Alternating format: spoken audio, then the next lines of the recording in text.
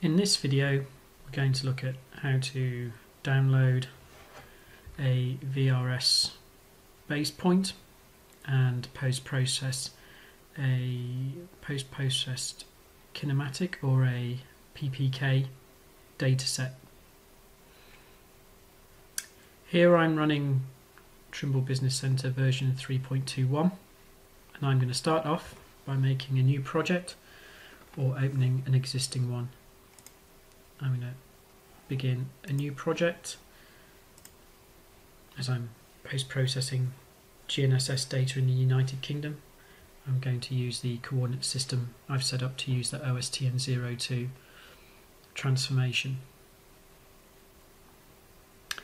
Next step is to import the field survey data, which involves browsing to the folder where the files are located. In this case I have them on my desktop, and finding the job file or the raw data file that contains the data to be processed.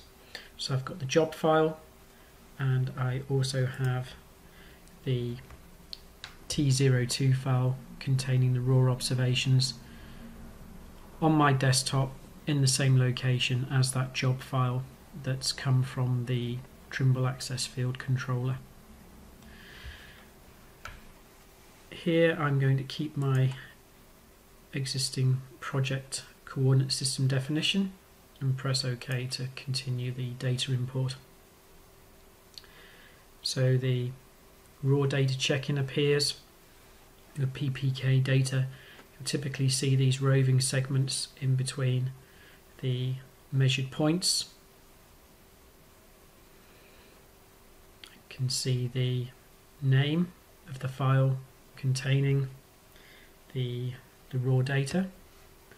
In this case it's a T02 file, but it's possible that file could also have a .dat or a .t01 extension depending on the kit that was used to measure the data.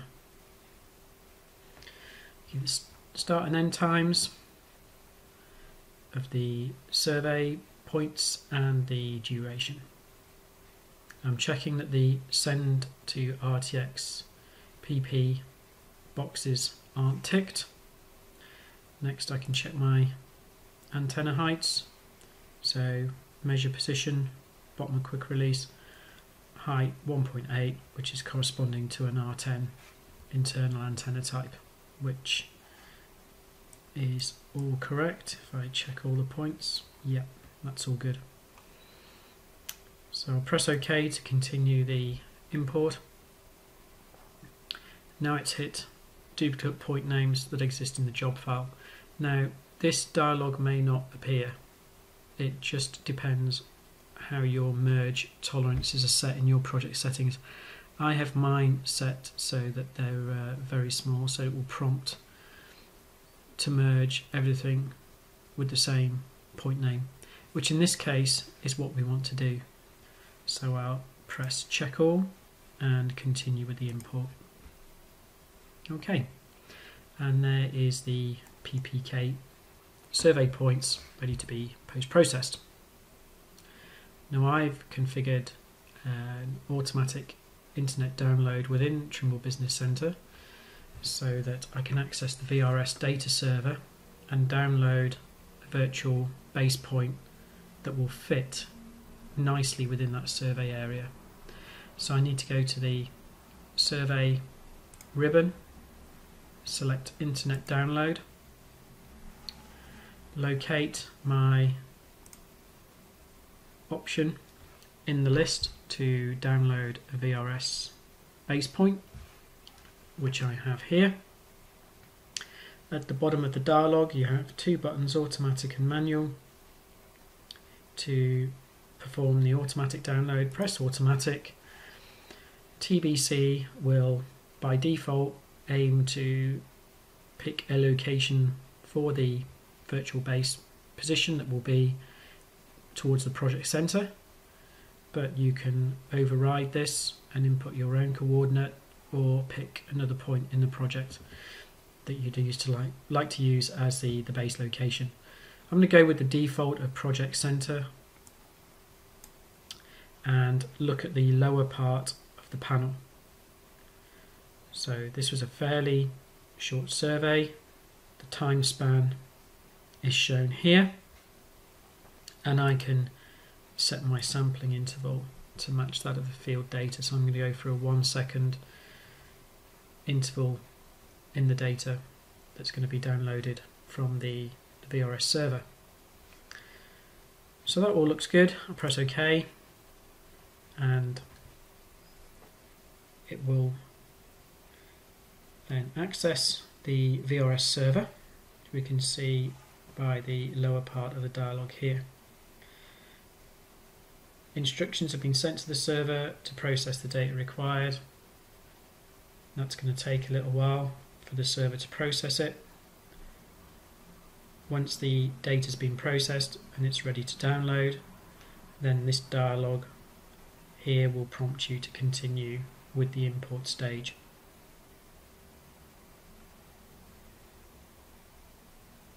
So I've skipped ahead in the video a little bit whilst the server was processing the order. Just took a couple of minutes. Now the order has been processed, we get a notification that the process base point files are ready to import, as shown by the import button here. So I'll press import. We get a raw data check-in panel appear. The point has been allocated an ID of, in this case, v3.21, but you could change that point name to anything you like if you so wish. You can see the start and end time of the data in the file. I'm going to untick the Send to RTX PP option. Check the antenna information. Everything is entered correctly. Looks okay, so I press OK to continue. There is our virtual base point.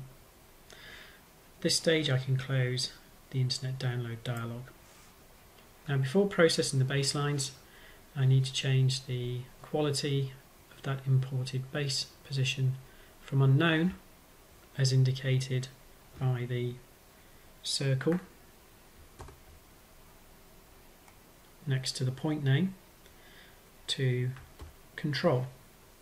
So to do this, I'm going to use the Project Explorer on the left hand side of the screen. So I'm going to click on the triangle next to points to expand the point list.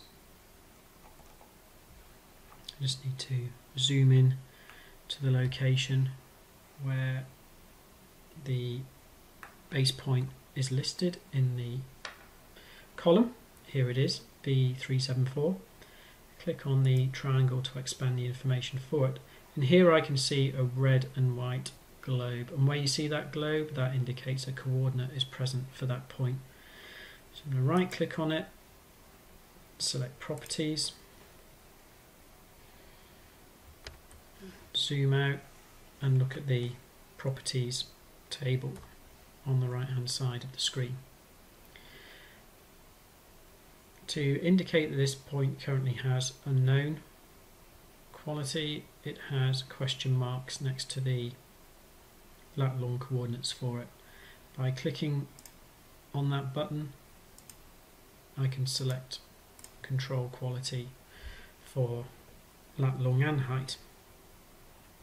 Once that is done, I can close the Properties dialog and press the Compute Project button, as indicated by the red ball, just to update the project on screen.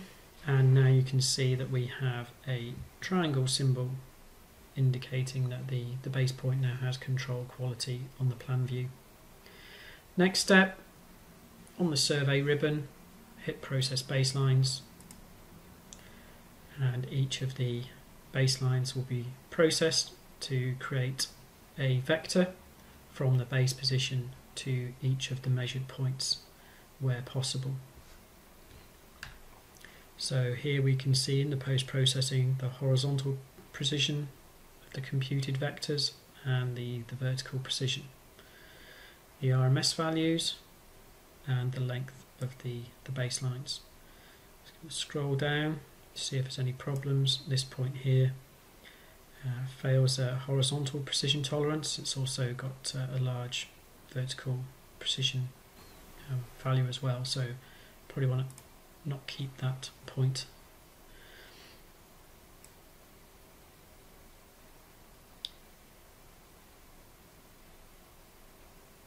Yeah, I don't see any other errors or issues at this stage, although the vertical precision on some of the points here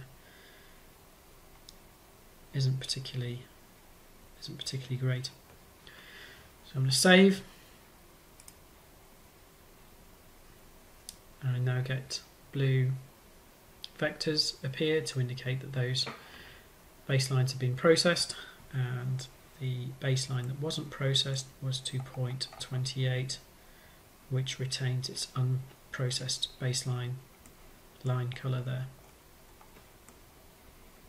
Okay, so that data set is now post-processed and ready for use. Other views which you might want to use in addition to the plan view for inspecting the vectors or the points: on the survey ribbon you have a vector button which will open a spreadsheet providing you with more information about the processed vectors, again including the horizontal and vertical precision, but also the number of satellites used and the epochs measured. And you can also check your base and rover receiver heights or antenna heights in that table. On the home ribbon you can access the point spreadsheet, which will give you a tabular spreadsheet view of the points, the post-processed coordinates that have been created within the project.